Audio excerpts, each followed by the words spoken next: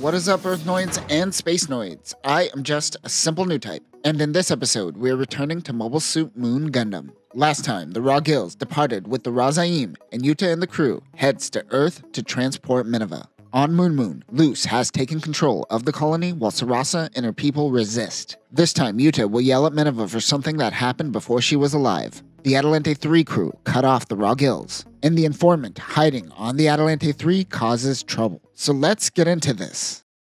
Mari continues telling Jutta about the colony drop, but she also tells him how Zeon also killed their own. She explains that there was a hierarchy among the Spacenoids. They attack other sides with the exception of Side 6, which declared neutrality during all of this. Side 7 was also neutral, but that didn't last long. Jutta originally doesn't believe it, but he thinks back to a time when Agos told him that Zeon lost the trust of the Spacenoids. The princess will never be like that. She also explains how the Zabis bastardized the concept of the new type created by Zeon and used it to divide the world. Even after the war, Mineva's name was used to create Neo-Zeon, and another colony drop occurred. Mari says that Mineva has come to terms with who she is. She has accepted it. If you feel the same way, then certainly he must agree with her. She continues to make Jutta feel bad about just learning history, and he runs out. At that time, Saphira is passing by and sees Jutta is upset. She asks Mari what happened, and she tells Saphira she told him the truth. We learn that Mari is a former Zeon. She says that killing is wrong and that all fighting should be done through politics. But then she bitterly says that she thinks that that is the least that she could do as a former Zeon, though she doesn't use those exact words. Saphira, without skipping a beat, chokes Mari and tells her that this righteousness only makes her look like a child. Hell yeah, Saphira doesn't mess around. As Saphira floats away, Mari cries. We flash back to the end of the first Neo-Zeon War in UC 0089. Haman soldiers are fighting Glimmy soldiers, even though there is a ceasefire and Haman and Glimmy are dead. Some of these Zeon soldiers include Klaus and Ansgar. That is when EFF and the AU come in with their backup. There is nothing they could do. That is when Funnels begin taking out EFF. It is Luz Krangle in his Dagdoll. He tells all of the remaining Zeon members to fall back with him and his Guasha. No Zeon soldier has seen this ship before. If you are following our coverage of 0083 Rebellion, we saw the power vacuum created after the 1-year war, which fractured Zeon's strength. When Glimmy and Haman died, Luz didn't waste any time and took command. He sealed that power vacuum quicker than Spooge sealing a colony hole. Remember, Luz is a 3rd-generation Zeon.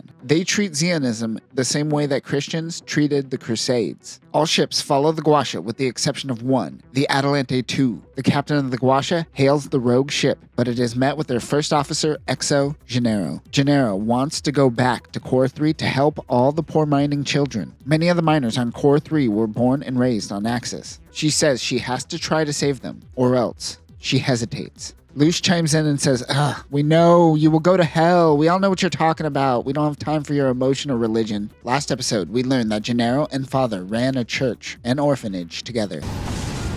Now's the time to pull back. But before she listens to his orders, Father in his Dovin Wolf says to Gennaro that the children are waiting. Ansgar, Klaus, and Oval join them along with 130 soldiers to help save as many people as possible. However, Klaus, Ansgar, Oval, and Father are the only people who survive. She bears the burdens of their deaths, but because of their sacrifice, they were able to save the children of Core 3. Luz doesn't reprimand her for her actions. Luz seems to know how Gennaro functions and says that the burden of losing all of the men is enough suffering and really uses her dead comrades to pressure her to continue to fight for Zeon. The children on the Church of Palau were the ones to give Gennaro the dolphin pendants. As she leaves to serve Zeon once again, she gives one to Father. In the present, Father holds her and tells her that he is just a priest in disguise and that he is really just trying to save his own soul. Let me tell you, this priest hottos and he hottos hard. Oval briefs the team on the bridge.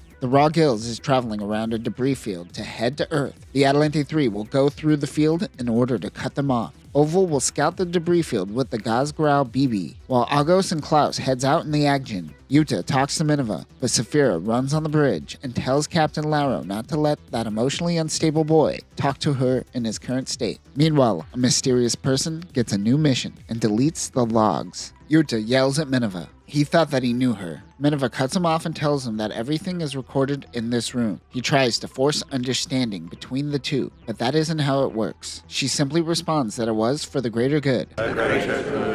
Jutta yells, asking if her grandfather was for the greater good, and floats out. Saphira is waiting on the outside and asks if he's okay. She reminds Jutta that unless you are a new type, it takes time to understand others. She also reminds him that the events of Operation British happened before she was even born. The life she has is thrusted upon her, and she never had the chance to properly grow up. Saphira says behind that door is someone who probably has a heart that is more broken than you, and that he should understand that. Jutta says, is it because he is a new type? Saphira says, no, it is because you are a man. Saphira is on fire in this episode. Jutta is starting to realize that he is the one that screwed up. Oval talks to Gennaro discreetly. He thinks that he may have figured out who the mole was. When leaving Moon Moon, he worked with First Officer Ebe to create a program that would transfer all data to a secondary terminal if any log files were deleted. He set up a hidden camera to capture this when it happens. He gives a photo to Gennaro, who can't believe it.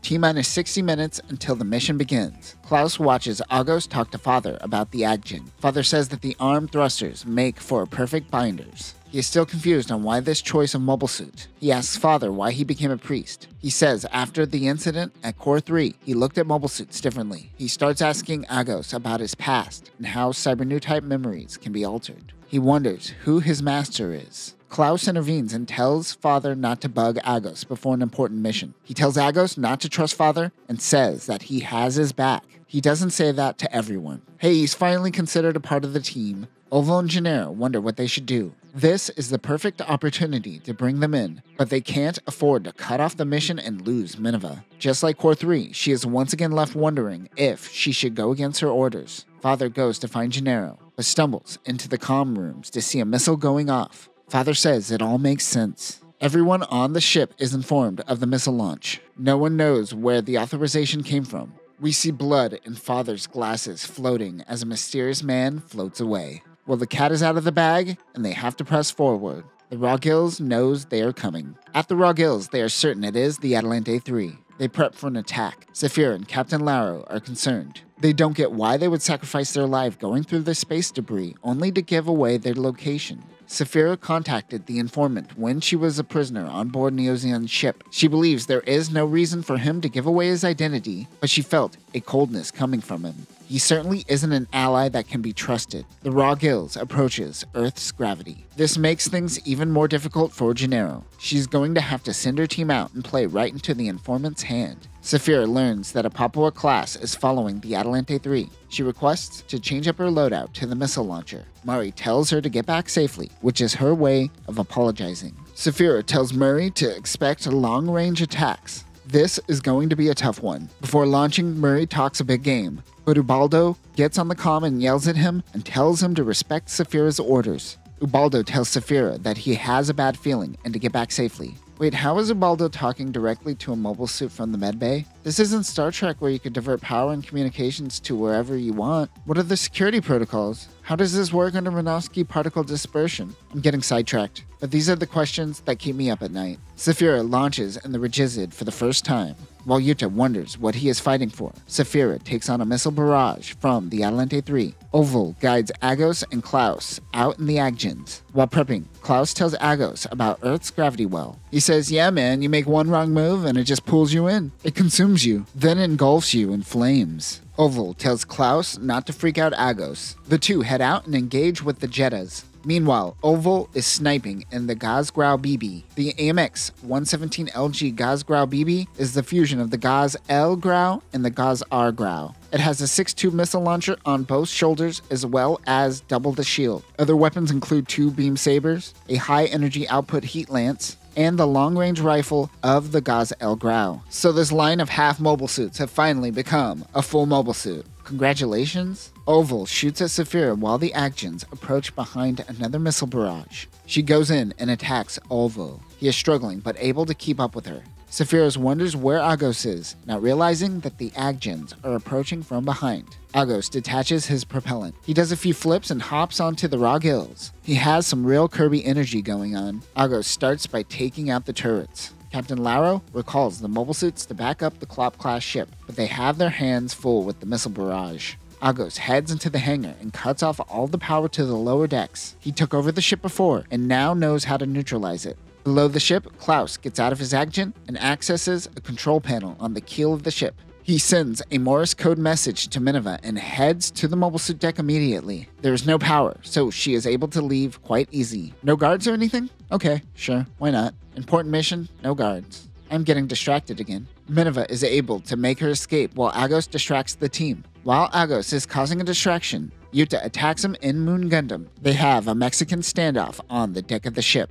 Jutta can feel a strange sensation pulling him. That's gravity, Jutta. It sucks. That is when Klaus comes in with his Agjin, doing his best bowling ball cosplay as he knocks Jutta off the Ra Gills. Jutta gets sucked up by Earth's gravity well. And that will do it for this episode. The story really tries hard at making you think that Father is the informant, which was obvious it wasn't going to be him. But who will it be? Next time, we will learn who the informant is. Moon Gundam gets its version of the re-entry fight scene that is prevalent in many series, and Father will bear the sins of all of his children, just like our Lord and Savior, Kira Yamato. But that will do it for now, new types. Remember, don't yell at girls for things that happened before they were born. Peace.